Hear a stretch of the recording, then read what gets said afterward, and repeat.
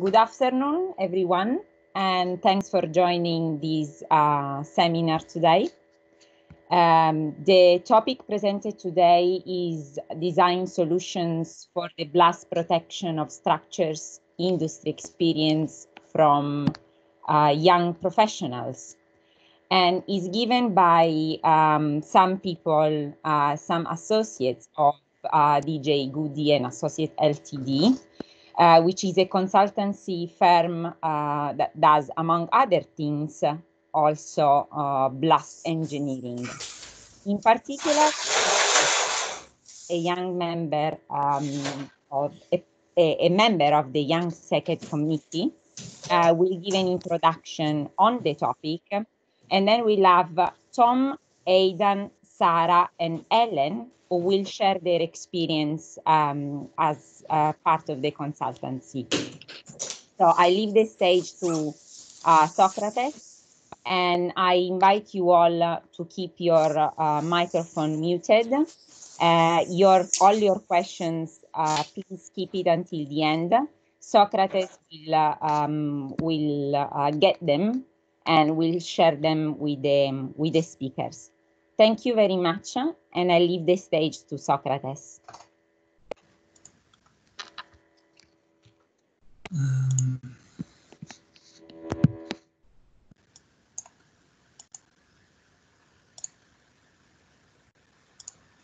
So, hello everyone, my name is Socrates, and I'm currently a PhD student at the University of Cambridge researching the blast response of glazed facades.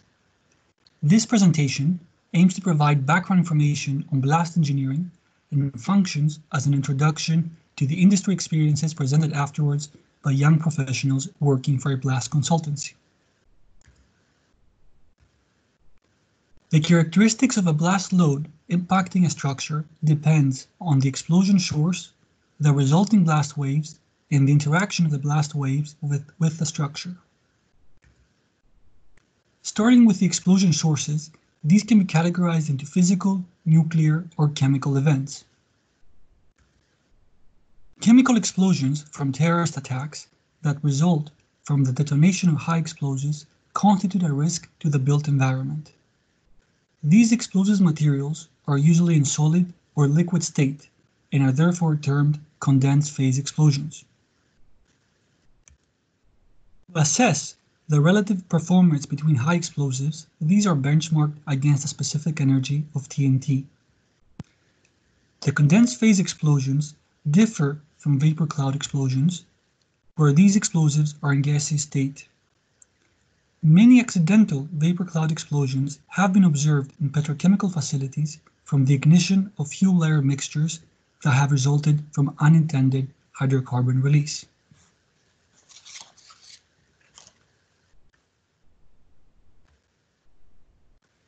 The detonation of high explosives results in shock waves that are characterized by high overpressures developed instantaneously, followed by a decay that will eventually result in negative pressures. On the other hand, vapor cloud explosions often result in lower overpressures with a gradual rise time and a longer duration. These are often termed pressure waves. The parameters required to define the shockwave equations can be found empirically from design guides. These typically depend on the explosion weight and the standoff distance. First principles, such as hydrocodes, can also be used to track the detonation process. Finally, it should be noted that the detonation of high explosions will also result in a blast wind that follows the shock waves.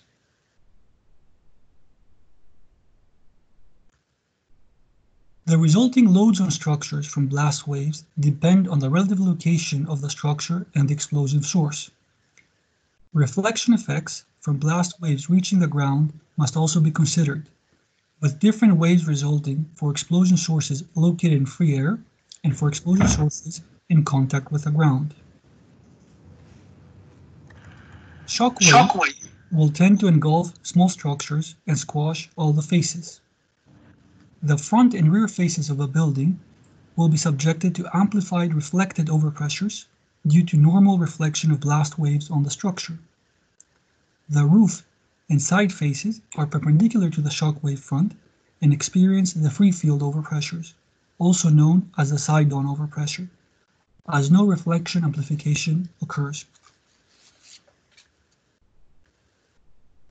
On the other hand, the passage of blast wind is similar to natural wind and therefore causes drag pressure to the object that it encounters on its path.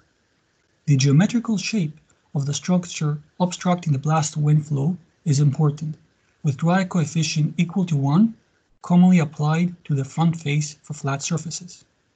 Negative drag face coefficient values are assigned to the side, rear, and top faces as a result of suction.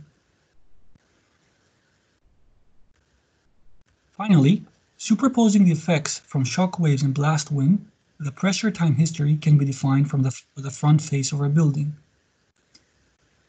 As the blast waves require time to reach the remaining surfaces, there's a delayed response, resulting to a different pressure time history for the remaining faces of a building.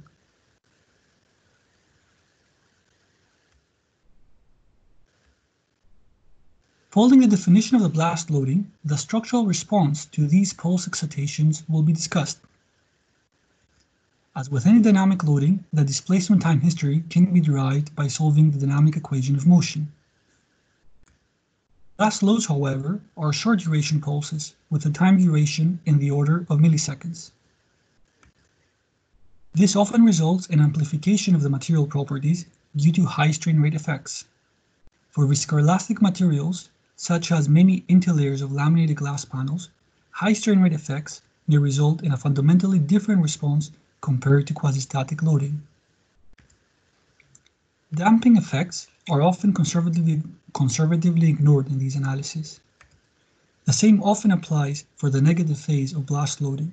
However, research has shown that on many occasions the negative phase can dominate the response of some materials, such as monolithic glass panels. Finally, the large peak pressures often result in yielding of materials and in very large deflections. These complicate the blast design of structures, as material and geometrical nonlinearities need to be included in the analyses. Simplifying the shape for the front face pressure time history, the displacement time history can be derived analytically by solving the second-order differential equation for both the front face and the remaining faces of the building. The dynamic displacement is often divided by the static displacement, and this ratio is termed the dynamic amplification factor. As can be seen from these mathematical expressions, the ratio of the pulse duration to the natural period of the structure dictates the response. By plotting a shock spectrum, the influence of this ratio can be observed. Three different pulses have been considered here: a decreasing triangle, similar to the pressure time history experienced by the front face, a symmetrical triangle, similar to the pressure time history experienced by the remaining faces, and a rectangular pulse included here just for comparison. It is observed that for large ratios the response is quasi-static, with work being done when the load is applied. For this regime, the pulse shape is important, with larger dynamic amplification factors observed for the rectangular pulse. Pressure pulses here have all been plotted with the same peak pressure. For small ratios, the response is impulsive, with the structure experiencing a delayed response compared to the pulse application. For intermediate ratios, the response is characterized as dynamic. The properties of an impulsive regime can be better observed by plotting the shock spectrum for pulses with the same impulse, as opposed for plotting with the same peak pressure. It is evident from this shock spectrum that in the impulsive regime, the pulse shape is not important, but the impulse magnitude is important, which is the area below the pressure time history diagram. Common analysis methods for assessing the blast response of structures include analytical solutions, finite element analysis, and equivalent single degree of freedom methods. The latter is a simplified approximated system with an equivalent stiffness, mass, and loading representative of the real structure. Finally, I have provided a list of references for further reading that I have found useful during my industry experience and my PhD. Training courses are also useful, such as those offered by DGA, which I have attended myself. I will now pass on the screen access to Haydn for the remainder of this seminar that will focus on the industry experiences of young professionals. Thank you very much. Thank you there, Socrates. My name is Haydn. I am a part of DJ Goode and Associates. We will be discussing our experiences and the sorts of things that we get involved in as a security consultant. I will start by giving a brief background on the company. So DJ Goode and Associates was formed in 1993 by our chairman, David. This was during the Troubles in Ireland, where there was a need to enhance structures to deal with the effects of weapons and blast. We have now grown to be multidisciplinary. We have civil engineers, mechanical engineers. We've had ex-servicemen and architects work for us. We currently sit at 15 engineers. We do not just deal with the weapons effects and blast effects. We look at hostile vehicle mitigation, which will be covered later, as well as other security features that a site might want. We also then accredited with various organisations that you see on the screen now. We also offer in-house testing. This is for blast and ballistics of building fabrics such as doors, windows, plated armour, as well as then looking at doing forced entry off-site. We provide training either at your facilities, or we will do in-house training. This may be a day or a week. We also do CPD like we are at the moment.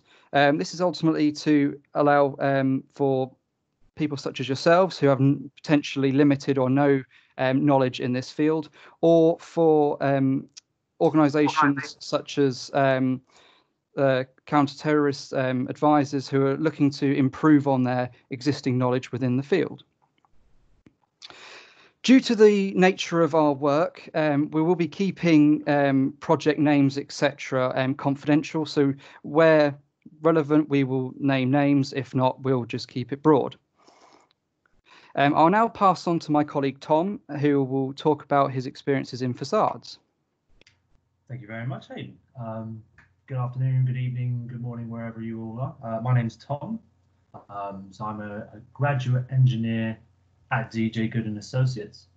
There we go. So I'm a mechanical engineer by degree. I graduated with a master's in mechanical engineering from Swansea University in 2018 and joined DJ Goode and Associates shortly after. So I've nearly spent 2 years now at DJ Goode and in the blast industry. It's been incredibly interesting already. Some of the projects that I've been a part of have included transport hubs, private buildings and venues, and even military buildings. So already blast tends to cover an incredible vast array of different structures and different problems to overcome. And it's very eye-opening. So one of the big challenges I faced personally was, again, coming from a mechanical background. It's a very different approach in terms of Eurocodes, ISO standards. I came in with no structural experience, which is a good advertisement for cross-discipline movement. Learning a lot of the structural engineering, a lot of the background, a lot of the procedure and protocol was very important early on, and again brings its own struggles trying to start off. But quickly started off on cladding and facades, which is what a lot of us graduates who come in to DJ Goode in the industry start off with. And it's a case of simplifying everything down as much as possible. Like Socrates was talking about some of the pressure time curves. We simply take the straight line, and that actually increases the impulse, and that builds in conservatism to what we're doing. And then we apply that to a lot of our different methods. So we have, like Socrates talked about, all our dynamics, our single degree of freedom, which again simplifies a lot of the responses that we're seeing. And we do this in different ways. And when applying it to substructure paneling, which is what I've primarily done early on, I was working on underground stations. And with that, there's a lot of hoarding and cladding back to the concrete around. There's not any standing structures to worry about there, but what we worry about with cladding is the secondary fragmentation. So after the blast event, all the primary debris and fragmentation from the blast event itself, we have to worry about making sure everything else stays attached, stays where it is. There's no falling hazards, and there's no more hazard to life after that. And that begins looking at the paneling, whether that's taking a giant loaded area, just applying the pressure, and then taking that load all the way through all the subframe members back to the anchorage around all the paneling in the subframe. So chasing that load path is very, very important, and that takes you through all kinds of dynamics, moments, shear reactions, and it's very, you have to be very astute, you have to be very thorough in chasing that load path. You can't miss anything, as in this industry. That safety and security is absolutely vital. Some of the experience I have from my degree and have applied through is in finite element analysis, so the 3D analysis. There's a small image of an example on the bottom right, and that is very much trying to simplify as much as possible, but also when you have complex geometries, you have strange shapes, you have large structures that you can't simplify down, you do sometimes have to apply it in finite element method, and that brings along its own challenges, whether you're choosing again nonlinear responses, your Eulerian versus Lagrangian analysis methods, but a lot of this and a lot of class design comes down to how you choose to approach and the analysis and method of analysis you do, and it's building conservatism, it's trying to make everything as safe and as factored as possible, and that again brings its own interesting pros and cons to it. Some of the other things that I've done personally, I'm working on a music venue right now, and the scale of that compared to what I've previously done is very different. It's much larger. Some repeatability can be found within the structure, and you can simplify, you can analyze the worst case area, the worst case cladding areas, and use that to effectively justify the rest of the structure. And one of the other things I've done was looking at a naval base, and as a military base, the robustness required, the resistance required was far, far higher from anything I'd encountered before, and thus you have to, from the ground up, design things that are far stronger or respond in ways that allow you to reduce some of the factors that you're looking at. But otherwise, blast is a very eye-opening industry. It brings a lot of different problems to it, and the dynamics of looking at things, taking time into account, your impulse, leads you to have to work in tangent sometimes with static requirements and standard structural engineering, and making sure all of that ties together, especially when you're working with clients who don't have as much blast experiences as the company ourselves. Passing on to Haydn. Okay, thank you, Tom. So again, continuing on a bit about facades, and also then looking at cladding on other large public structures such as stadiums. So a brief background for myself. I graduated in 2015 from Anglia Ruskin. I was a junior engineer at DJ Goode in my final year of university. I then graduated and continued employment with them. I'm currently an incorporated engineer. I became that in 2019 after working for 5 years looking at facades, building fabrics such as assessing door glazing components for manufacturers. I have experience in explosive processing licensing, where we would offer support to manufacturers that process explosive materials. We would make sure that their structures meet the license intent so that they can process their materials safely. I've also looked in HVM, so looking at vehicle-borne threats to assets. This will be covered a bit later by my colleague Helen. Ultimately looking at a threat type and then mitigation measures to withstand this threat. So, talking about facades in infrastructure, as you can see here, we have some finalised architectural pieces for a major infrastructure project in London. These involve all sorts of materials from metallic cladding panels to reinforced concrete. I've also worked with natural stone as well as a finishing. In terms of a cladding unit, it's very much like a standard structural frame where you have your frame and it supports slabs. You would have columns and beams, etc., that are then anchored to foundations. With cladding systems, it's very much scaling this down to local designs, where from the right hand image, top right hand, you can see there are cladding panels. Hidden behind these, you will have an array of framing which support these panels. You would then, as Thomas stated earlier, work out what the loading's either given in the specification, or we would undertake the blast loading within the facility to work out what the worst case pressures would be. From this, you then provide enhancements. We typically would work with architectural firms or a structural engineer who don't, as said earlier, wouldn't really have this experience of the loads. So we would quite often provide quite significant enhancements to designs, or it may be that we talk to the client and through understanding their risk appetite, we may not provide robust enhancements, but just ways of restraining cladding so that it doesn't project and become a post-event hazard.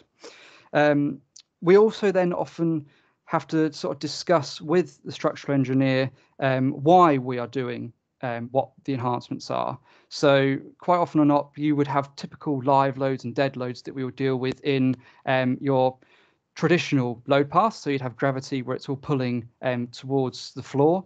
With blast loads, it quite often or not is directional, where typical designs that are dealing with loads in opposite directions, we then have to provide enhancements which may clash with typical details that they would want. So there's very much, we have to weigh up the pros and cons of what we're doing to meet the specification. We offer not just initial support on providing specifications to identifying what threat types there are, as well as detailed design. We also then offer on-site support, so seeing the project through to the end, making sure that when the contractor is putting this thing together, that when they have clashes with other systems, we can provide solutions to overcome these problems. One example I had was that we had two cladding systems, one by our client and another one by a separate party, were meeting in one particular location. On the drawings that we were given, they weren't a problem. We could fit around their system.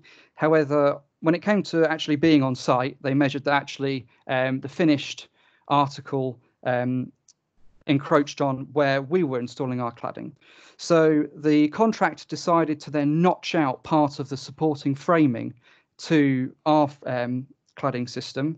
I then had to go back and use basic engineering principles to work out what effect this would have on our framing system, and then provide local enhancements. So that's understanding bending moments and compression loads, and then providing localized enhancements to then make up the added difference that we'd lost in the contractor notching pieces out.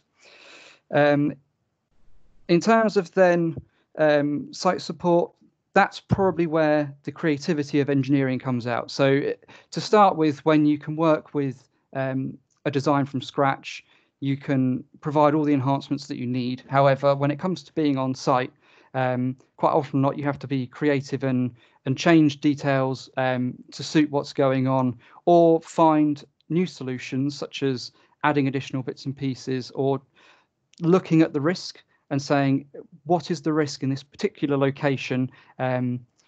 Do the changes, are they commensurate to the risk, and can we mitigate them?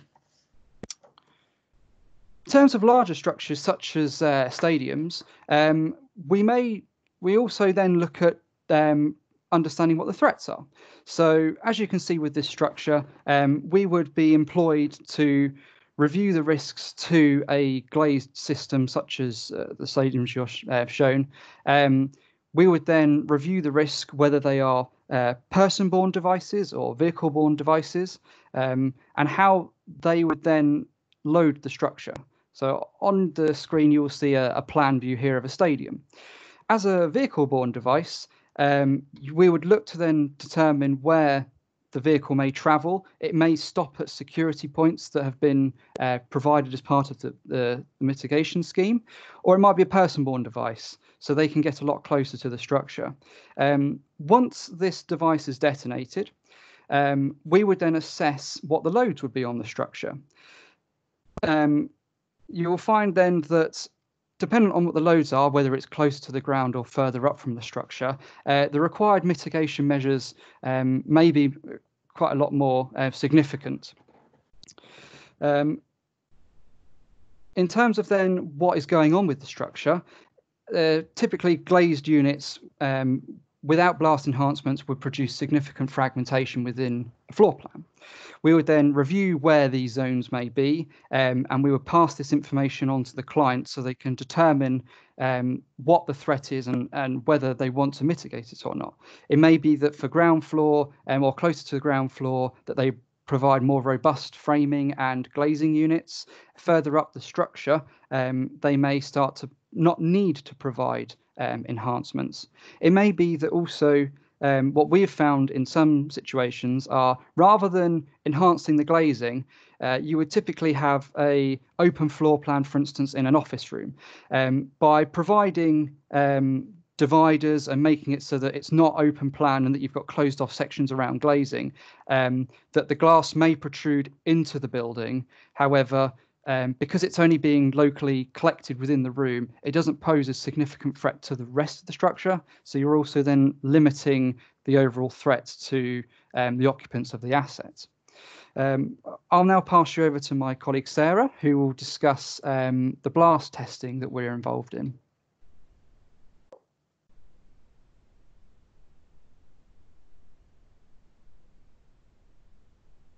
Good afternoon, everyone. I hope you can hear me. My name's Sarah, and I've been working for DGA for the last 8 years.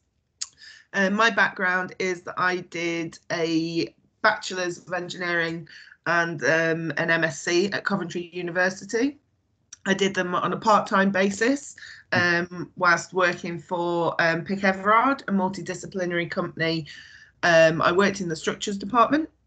I began as a structural CAD technician, and then graduated. Once I'd graduated, became a graduate structural engineer.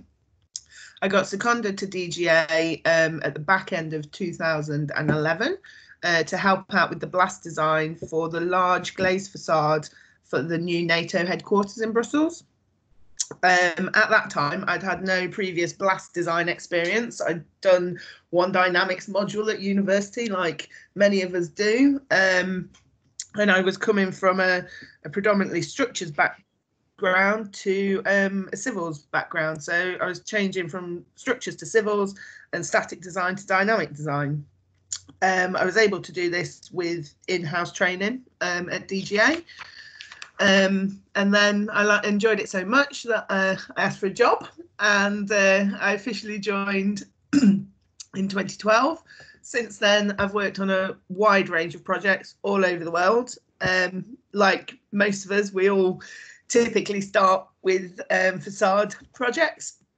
I've done numerous embassy buildings, little projects, big projects. I've worked closely with a particular door manufacturer, made sure that their blast doors are designed correctly, and I've overseen installation of their doors to my designs around the world. I've also got involved in designing MOD outdoor firing ranges. I've done a few. One of them was quite a big project where I got involved in the civils side, looking at the roads and the drainage for access. I got involved in the structural side because we were building workshops and control rooms. Then we had the specialist element where you look at the actual range design and the safety. I had to liaise with various statutory bodies, had to apply for building regs, planning, sometimes, and then my structural background came in to help me there. Much like Haydn's already said, then we sort of progress and we look at HVM design and explosive licensing. I'm now working with a client that I worked with on one of my first projects for a new facade design in the Middle East, so it's nice to work with a repeat client. I finally got chartered with the Institute of Civil Engineers last year. So today I'm going to talk to you a little bit about blast testing and why we test things. So if we considered a glass facade design, we're looking at it in various components. So we'll consider the glazing, we'll look at the glazed pane and how that's going to behave. We're going to look at the retention system of the glazing. Is it silicone? Is it got a cover plate?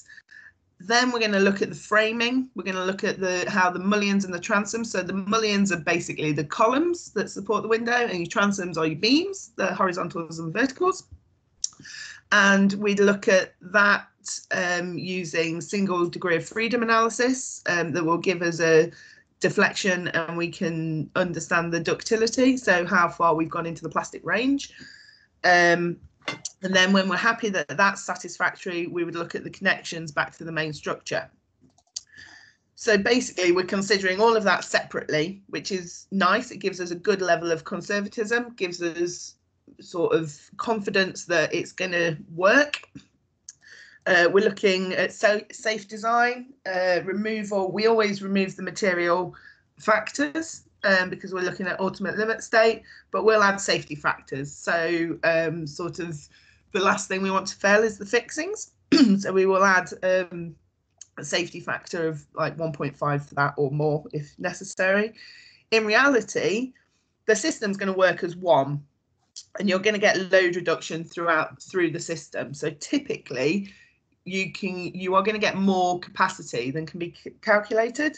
So by testing it, it gives us confidence that it's performing or exceeding the performance that we're expecting.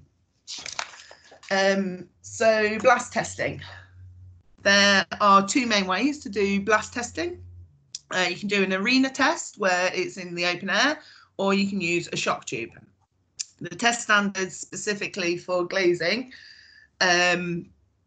are ISO 16933 for the arena and ISO 16934 for a shock tube. Again, these typically deal with the main glazed pane, but ideally we want to test the whole system. There's nothing to stop us, instead of putting the the glazed frame, the glazed pane into the test setup, we could put the whole facade, like a sample of the facade. So if we have a quick look at how we might set up an arena test, in the picture here on top of the white sort of support is the explosive charge. It's an open air arena. You've got your samples in the yellow boxes and also the big grey boxes, different sizes, like I say, the pane or the full facade. All the samples are orientated perpendicular to the detonation point to ensure that they all experience reflected pressures. The samples are contained into a structure to ensure that they have no wraparound air pressure.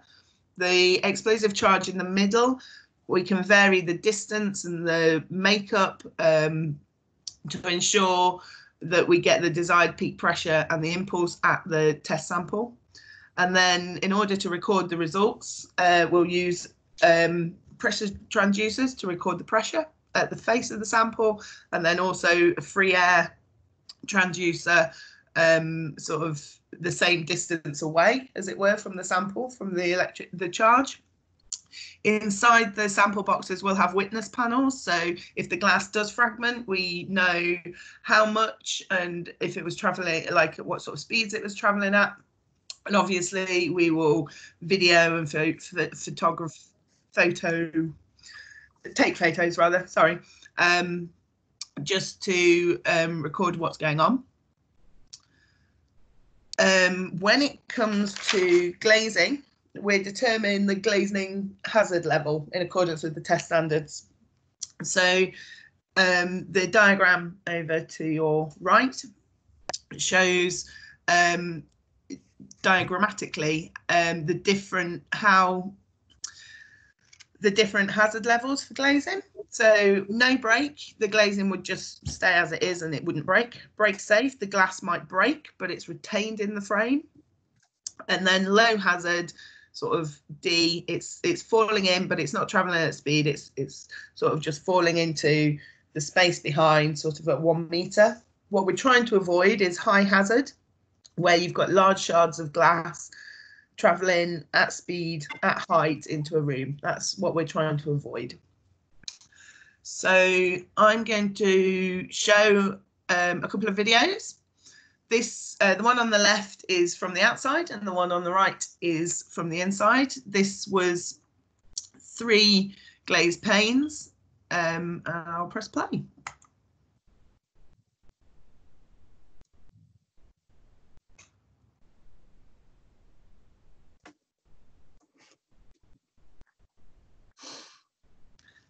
So as you can see, the window on the right that was closer to the detonation point has suffered more damage than the other 2.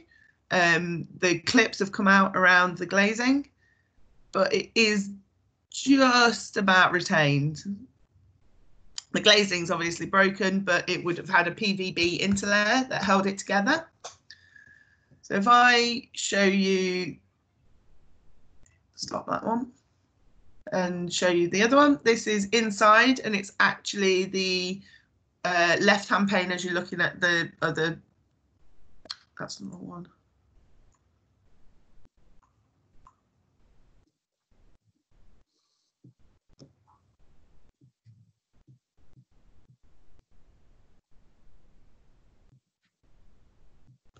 Here you can see the glazing breaks, but the PVB interlayers are holding it together.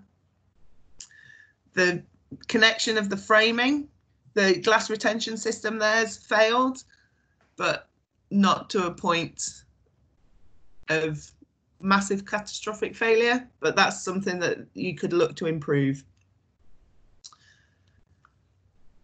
So I hope that was of interest, and I'm going to hand you over to Helen, my colleague, who's going to talk to you a bit about HVM.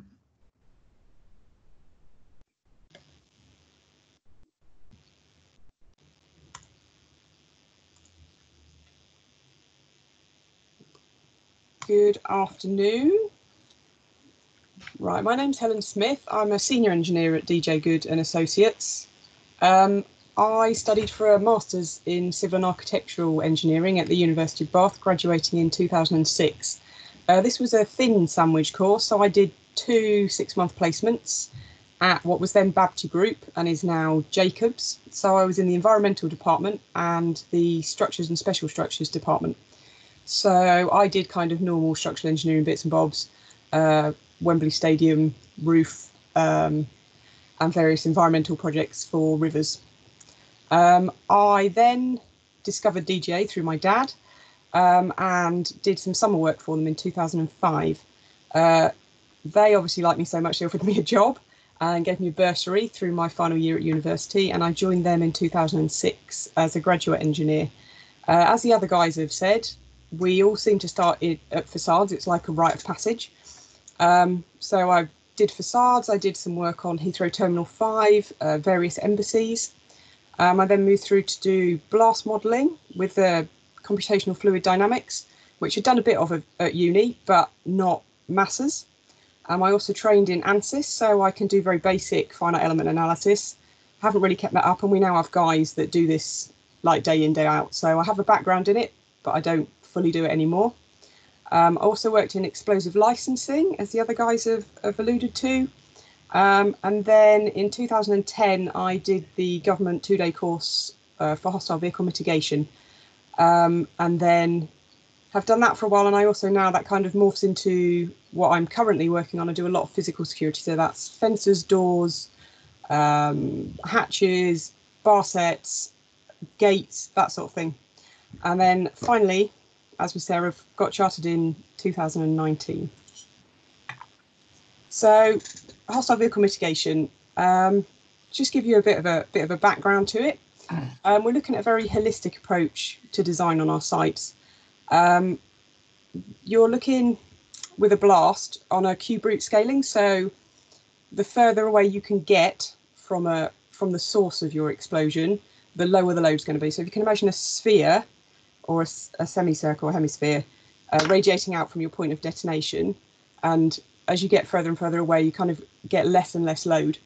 So if you can keep your threat, which in this case is going to be a vehicle-borne device, away, this is great. If you can get it a long distance away, this is absolutely brilliant. Obviously, if you're in the middle of London or somewhere, you don't have this space. You're basically going to have a pavement width at most. So you either have to accept the risk or enhance the structure, which is what Haydn and Tom were talking about earlier, or you have to do a mixture of the two, and you enhance the structure to a certain amount, and then accept the residual risk.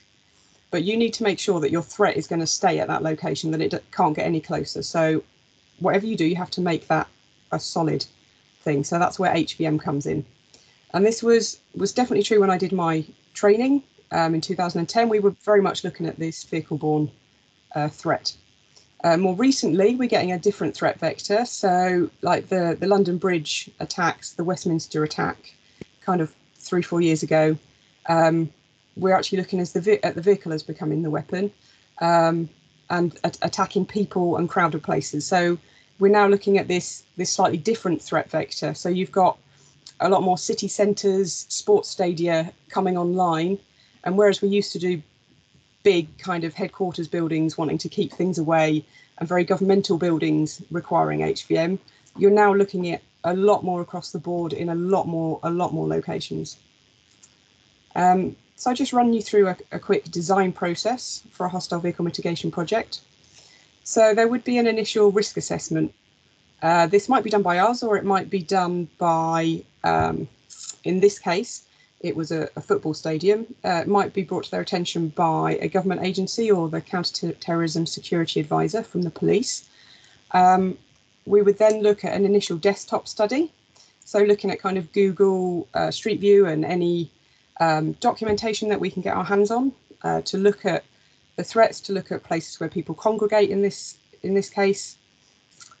We would then go for a site meeting and a walk around, and this is really, really important. So you get to know the area, you get to know the stakeholders. So that might be the client, the council, the police, any maybe retail people that are there that have got businesses in the area.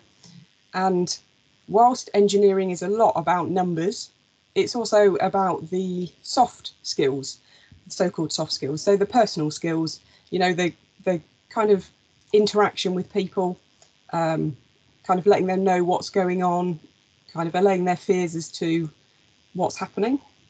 We would then undertake a vehicle dynamics assessment, looking at the vehicle threat routes, what speeds they can get up to, where our potential impact points might be. We can then design using off-the-shelf products. There are quite a number of these now because HVM's been around for 15-20 years, I guess. And there is a catalogue that tells you what speeds they can reach and what vehicles they can resist.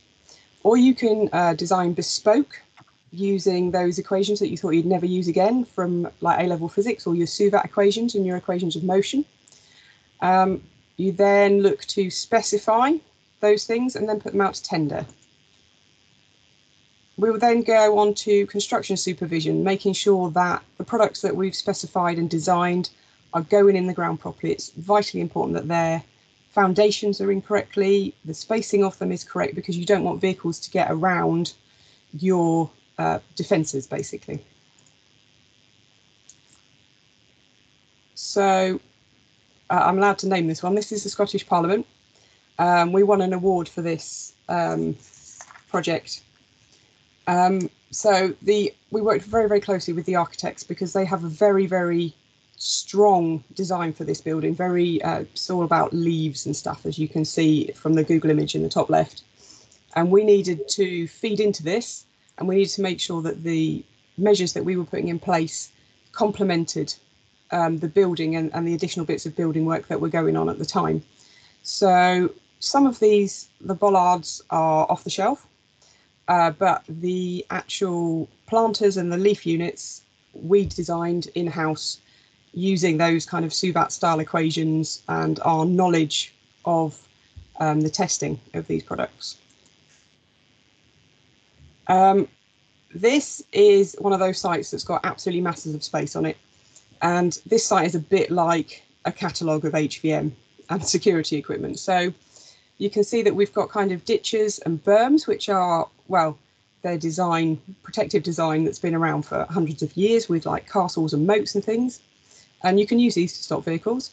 They're great if you've got lots of space. They're relatively cheap. I mean, they have to be designed to the right shape and size, but they will do the job. Obviously, you can't stick them across the road in London, but you know, in a big site, you're okay. You've got bollards here, gates. You've also got a lot of physical security measures, so the personnel security, gates, and all of these things need to interact together. So the middle bottom, you've got your HVM measures coming up to your fence. So the reason they've got these funny pencil toppings on is so that people try and stop people climbing on the bollards and getting over the fencing. So a lot of the work we do is looking at like interactions of products, so under the ground with foundations and making sure that you can work together, that everything can take the loads, because obviously these bollards are taking high impact loads, but also making sure that you're not negating other security measures by what you're putting in. And then layered on top of this, you've got a lot of electronic security as well, so CCTV, lighting access control, and that all needs to work as well, and you need to make sure that you're not blocking lines of sight and bits and pieces. So we're doing a lot of interactions and bits and pieces on site. And also, which is brilliant with DGA, our chairman's always been very big in research, testing, getting very hands-on. So I've witnessed blast trials, hostile vehicle mitigation trials. I've had a go at firing Uzis, shotguns, whatever. We've got a tensile test machine in the office, so if we want to find out how strong something is, we'll just go and pull it apart. I've also had a go at welding. So, you know, you need those very hands-on experiences so that when you're doing your calculations and you're getting these numbers out, whether you know that they're the correct numbers or that things are happening as they should be happening.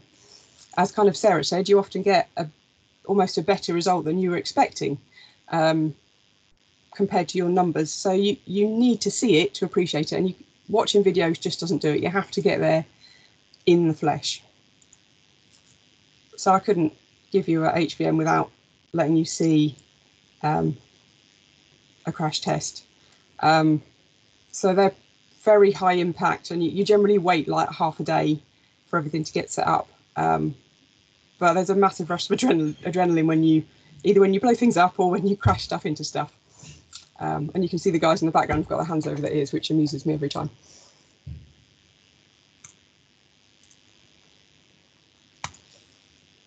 So any questions? I think Socrates is going to be doing these. So I would like to thank all the presenters. Thank you very much for your industry experiences.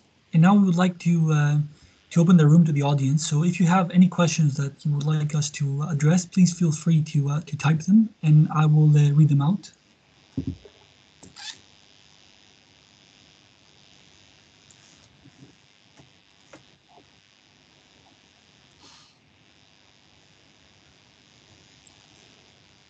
Perhaps we can start sharing the screen.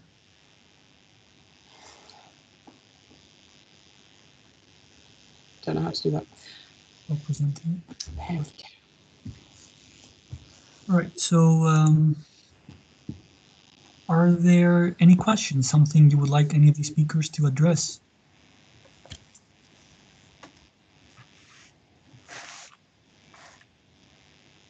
just gobsmacked everyone. That's what it is, Socrates.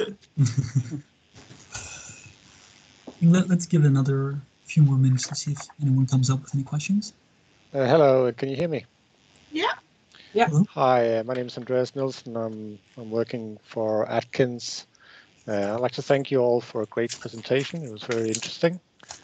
In particular, it was very interesting to see some of the videos you showed of testing of glass facades and impacts and so on. I don't have a question, but I note that the meeting chat says this meeting chat is muted. So I'm wondering whether people are typing in vain to try and give you questions. I can see a comment from you, Anthony, and one from John W. just coming through. Thank you for a very interesting presentation. Very good lecture. Is the recording available after for another viewing? Yes, I believe we are recording the session. Yes, Valentina replied to that. And how are we going to distribute this? Is it going to be on the website or through an email chain? I think we will find a way, and eventually I will email them privately if it's not possible to put it on the website yet. So they just can keep in touch with me and send me an email if they want the recording. Thanks. Okay, great. We have a question here from Sarah, who's asking, what was the hardest thing you all found in changing directions? That is, from structures or mechanical into a specialized field for blast engineering? Maybe I can answer that. The hardest thing, I think it's just having the time to understand the new process. Everyone at DGA has a good grounding and is always available when you've got your questions. So I wouldn't say I found it difficult. I would say the hardest thing is when you've been asked to do something and you're like, I just need 5 minutes to think about it. And sometimes, obviously, time pressures in work and other people are busy, but the knowledge is there. You just have to take the time to understand the new process. That's it, really. Quite simple. I think The same engineering principles throughout. It's just a different way of looking at it. I think it's sometimes as simple as things as terminology in different industries, and a knowledge of standards and regulations. It's things that you wouldn't otherwise know based from other industries. Blast is a very niche, specific industry, and there's things that no matter the discipline, you wouldn't know otherwise. And you, again, like Sarah, you find yourself learning on the job and just needing a bit of time to have a moment, decipher, see what's going on. All right, I think we have another question here. I think it relates to the videos. It says, in the arena test, there were 3 windows. The first window suffered a stronger impulse than the other 2. Why? The windows It was the distance. So if you look at the video again, I'm not sure quite how I would show you that, but it travels from the right to the left across the 3 facades. So while it was perpendicular, one of them was going to be further away. So it's gone from right to left across the 3. That's why it suffered the most damage. We have one more question for the testing. Did you use commercially available explosives or those of HME origin? I think it's not exactly us that would do it. The test site actually holds and deals with that explosive, but I think it's some sort of liquid explosive that they use. I have used an ANFO mix before, which is ammonium nitrate fuel oil. I had a test with that. That was like the biggest bang I ever saw. That was 500 kilos. But I think generally they will use some sort of liquid explosives. It will be a commercially available something or other. It won't be an HME. Then again, another question on the explosion tests. What is the typical cost of the testing? More than my wage. Yeah, more than mine. I don't know the exact costs now. We used to run commercial blast trials where we would set up one explosion, and then different manufacturers would come in and kind of rent a cubicle. So you'd get lots of people sharing the cost of one bang, if you like. People tend to be less inclined to do that because you're kind of sharing your project, your knowledge a bit. So you end up having individual tests, and I don't know, having not run one for myself for a while, but I know the costs are within the tens of thousands, if not more. They're normally done once all of the calculations are done. They're normally the last, okay, are we going to get this over the line? Is there anything else are we fully confident? Is there anything else that we need to consider? Could we value engineer this out a bit? They're done at the end, just before the project, like the construction starts, really.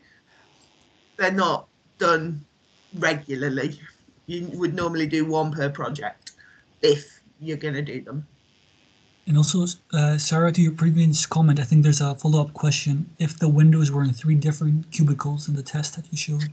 No, it was the same cubicle, but it was just travelling along. So imagine if you had a normal facade, you've got one build, one pane, and then you've got the neighbouring pane and the neighbouring pane. So it shows that the ones closest that are going to get hit first will take more pressure, as we know, than the neighbouring ones. The next question is, have you considered or ever been involved in the chemical effects of blast, such as fire, for instance? Well, shall I answer that one? Yeah, go on, Haydn. So as part of, so especially in, for instance, the explosive processing markets, you will find that they may be things for countermeasures, such as flares or things that wouldn't behave as like a high order explosive would. So we would look at the effects of gas and how that behaves rather than an explosive clearing a facility. We would look at how the containment effects of a structure are dealt with fire, and also then the fireball effects that may erupt from the doors or windows. So you typically have venting behaviors where you'd look at a structure, you would force parts of the structure to fail purposefully. They would then open and enable the gas to balance with ambient pressure. You also then look at the effects of temperature. So when you've got lots of confinement going on, it amplifies the pressure you're dealing with, rather than a blast event where that's dealt with the chemical reaction in the device. And then once that energy is expended within the device and it's causing a shock wave to occur, distance then reduces that. So we do look at incendiary and fire, but it's for a different application. Then another similar question for other side effects for blast by Andrea. Have you had any need to consider mitigation against ground shock to below ground structures? I have done for explosive processing. I've dealt with ground shock and transmission between buildings and control rooms and things like that. So yes, we do on occasion. It's also a side thing of a client may want to determine from a charge what effect it has on the building. So then part of the checks we do are, you have a ripple effect in the structure, it will cause a cratering, but do you get reflections off of bedrock or different mediums of soil, and then does it take out the foundations? Another interesting question by Andreas. You mentioned that you sometimes need to go back to first principles, and some of you refer to university courses. Do you think that university courses were adequate or even good in terms of teaching you the fundamentals of structural dynamics? I did earthquake engineering, wind engineering, continuum mechanics, and some structural dynamics at university. And to be honest, I still get my university notes out.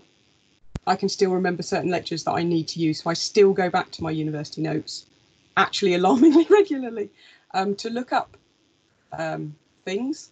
So yes, but while you're learning them at university, you're going, yeah, I'm never going to use these again. And that's the problem. You learn more, yeah, you learn more when you've put it into a practical application, and you understanding why you're doing what you're doing. Yeah. I actually failed my dynamics module at university, and yet here I am. I've obviously passed it the second time around, but once it's a practical application, like you say, you refer back, we still might look at this, but once you can understand it from a practical point of view, for me, that helps. Yeah, and we do talk about it a lot, don't we, in the office? We sit down and we bash it out between us, and the biggest surprise, I think, was that we typically look at sort of portal frame structures and a building frame, and then when you're thrown into the deep end when you start at work, and you just wonder, how do I translate this skill to this project?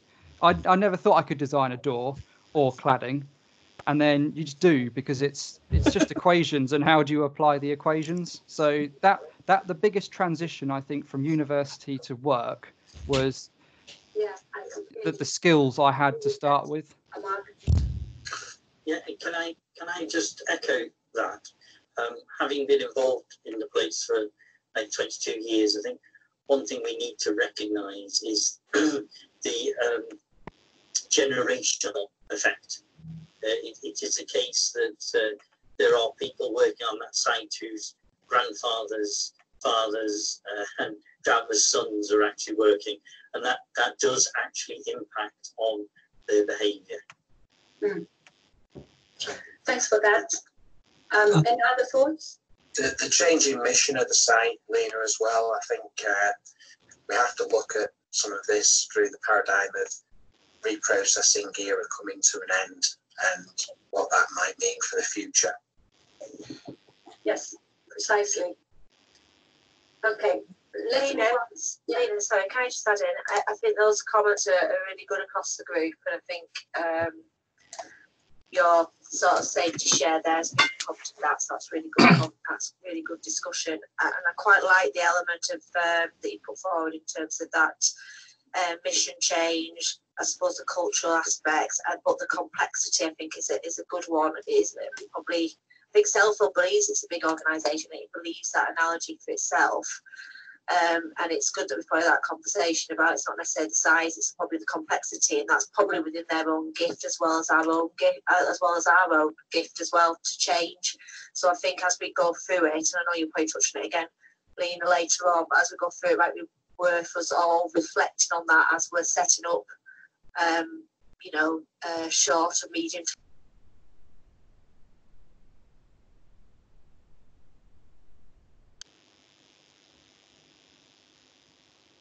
Are we back? Hello? I think so. Right, I don't know what happened there. No. I don't know, but I muted all, so There we go. I think Well that's done. the problem. Sorry. I think, do we have time to continue, because there are quite a few questions? Should I carry on, or is there any pressure? Yeah, it's fine. Let's go on, yeah. Yeah, so a question by Han is, how do you deal with conflicts of demand or interest? E.g., you need to be open for the public, yet mitigate risks. That is a lot of education, actually, and just a lot of talking. And like we're often working within a design team. So you've got your architects and your space planners and your structural engineers and your client, the police. You've got everyone, and everyone just needs to work together. And you kind of have to understand, because you're going to have conflicts between the fire people saying, well, we need to let everyone out of the building, and I was trying to say, well, we want to keep all the doors locked so no one can get in. You've constantly got these conflicts in a design. It's just another one that needs managing, flagging up, putting on risk registers, whatever you want to do with them. But it's all about the communicating of them. Yeah. It's sort of at the end, it's the client's appetite for this. We're all providing ultimately recommendations and advice. So from a security side, it's you have a potential threat. This is what you need to do to overcome that threat. It's either that a specification drives the need, or it's that the client decides, I'm going to suck up the risk, and if it happens, I have to deal with the fallout of that. Or it may be from a reputational point of view that they want to provide these recommendations. So it's, everyone's trying to butt heads because they've all got their own agenda that they need to fulfill. But ultimately, we're giving the client the bigger picture because that's what they want from us. Another question by Iman is for laminated glass panels. How significant is the role of the interlayer compared to the glass panels? Also, what role does the stiffness of the interlayer or the panel play in regard with the performance improvement? Isn't that what your PhD's in or something? So this is my PhD, but over to you, Socrates. the question is more to your industry experience. I can reply after that. So what do I find in terms of my PhD? Helen or me? I was going to say you, because just kind of you've been doing a lot of comparisons. I have recently. So yes, basically, how significant is it? It's very significant. It is important. A particular project that I was doing last week, for example, I'd got a very meaty piece of glass. It was sort of 60, 80 mil thick. It was force protection. It had its ballistic rating, and it was going for a blast test. They'd put polycarbonate in as one of the interlayers, and that's brilliant for force protection. I had to assess it using a reduced probability of failure for the annealed glass. And because this brought the strength of the annealed glass down so much that the polycarbonate was stronger, and then I had really increased in-plane forces, which affected my silicon design. So it's not a simple answerable question. It depends on what application you're putting it in for and how you're required to assess it. But yes, PVB is significant and good, and as is polycarb. It all just depends on the purpose of what you're trying to provide. Yeah, and just to follow on that, so my thesis is on the post-fracture response of laminated glass panels with PVB interlayers. And obviously, if you do have the interlayer, it functions for two purposes. First, to mitigate the fragmentation and glass-related injuries. So that's very important because the majority of the glass fragments remain attached to the interlayer and do not become a hazard. And additionally, it offers an enhanced capacity. So you may need to replace, obviously, your panel after it has fractured in case of an explosion because it won't be intact, but it will have it has provided its purpose by protecting the interior of a building and provided significant residual capacity that would not be available if it was just a monolithic glass layer. Now, a question by Emmanuel is, what is a typical blast overpressure value? There isn't one. It's very subjective. I guess as an order of magnitude. How big did you bomb? If I took, for instance, a backpack and I stood about 15 meters away, so a backpack, 5 to 10 kilos in there, you're looking at about 200 kPa from a 15-meter distance. So in terms of wind loading, you're expecting it to be about 1 kPa to less than that, depending on if you've got exposed site conditions. Whereas these are acting over milliseconds, so 1,000th of a second. So it's ultimately, as was described earlier, if you have a standoff, then this value scales down quite significantly. If you were to stick a backpack next to a column, for instance, you might breach the column rather than load the column as a whole. So there's different behaviours dependent on where the blast is actually located. Yeah, so obviously, as you said, it depends on what is your specific type of explosive that you have in relation to the TNT conversion, how much of that weight you have, and how far it is away from your structure. Yeah. But I think it was a good idea that you gave an approximate value so people know an idea of how severe it is. I think we've gone through all the questions, unless I've missed any. I've been looking as well. I don't think I've missed any. All right, so I would just like to thank everyone again. It was very interesting, very nice experiences. I think it was a very multidisciplinary presentation. And hopefully... Thank you very much from me as well. Yeah. And hopefully we'll continue this on with a second young members committee. We'll have similar type of presentations in the future and to show the diverse of structural dynamics and earthquakes and civil engineering. Don't forget to send your email to be added in the email list, just for you, but to all participants. All right. Thank you very much. Thanks a lot. Have a nice afternoon. Thank you, guys. Bye. Thanks, everyone. Bye. Bye.